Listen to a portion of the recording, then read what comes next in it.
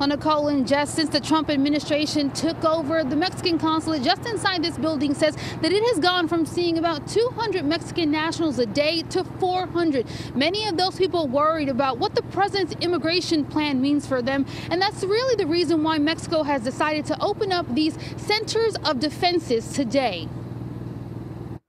As the reality of a border wall draws closer and President Donald Trump continues his tough talk on plans for expedited deportation of undocumented immigrants, Mexico has now put in place a program to help its people here. We are letting them know all the rights.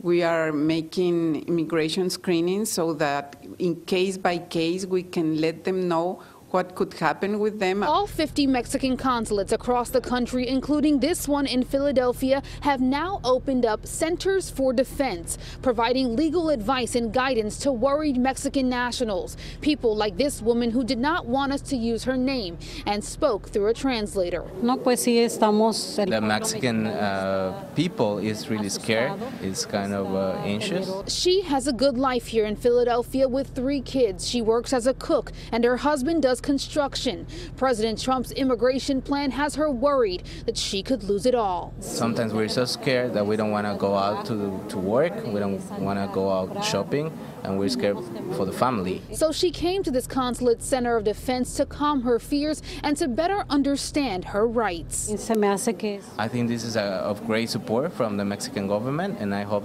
so many people can benefit out of that. Consulate officials say that these centers of defenses will also document any potential human rights violations that could happen under the Trump administration's immigration enforcement against Mexican nationals. Now, that would be to, quote, potentially act in a legal collective way in the future.